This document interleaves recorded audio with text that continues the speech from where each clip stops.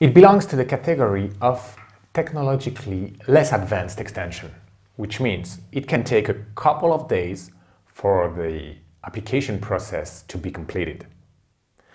And in some cases, a signed application form and ID documents are required.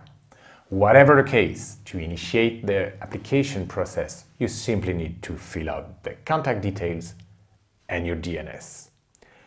Your domain must be based on your prior rights, such as trademarks or company names. The domains are restricted to local entities. In order to transfer your domain to us, we'll need a signed document from you, and the transfer process can take a couple of days. And any help, don't hesitate.